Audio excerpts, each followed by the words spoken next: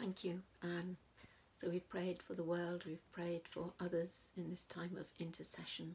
Now we're going to pray for ourselves and for that restoring of the right relationship between us and God our Father. A short time of confession. Father God, you know us, you know that we can be loving and kind, and you know that sometimes we get things wrong. We're sorry for the times we hurt other people, forget to listen to you, and don't bother to take care of your world.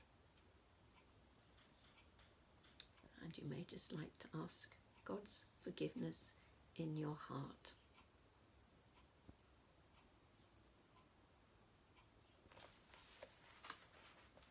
So may God forgive you, may Jesus bless you, and may God's Spirit help you to grow in love. Amen.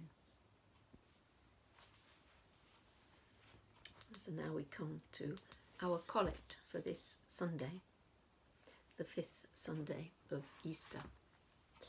Risen Christ, your wounds declare your love for the world and the wonder of your risen life. Give us compassion and courage to risk ourselves for those we serve, to the glory of God the Father. Amen.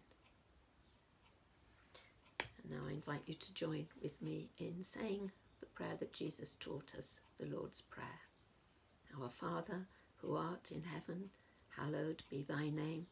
Thy kingdom come, thy will be done on earth as it is in heaven. Give us this day our daily bread, and forgive us our trespasses as we forgive those who trespass against us. And lead us not into temptation, but deliver us from evil.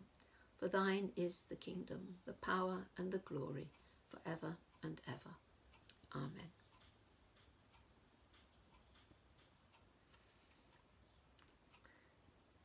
So now let's join together in sharing the peace as we have done before, and I invite you to take a few moments of quiet and just to hold in your hearts and minds, in your mind's eye, all those that you would normally be greeting with the peace of the Lord this morning.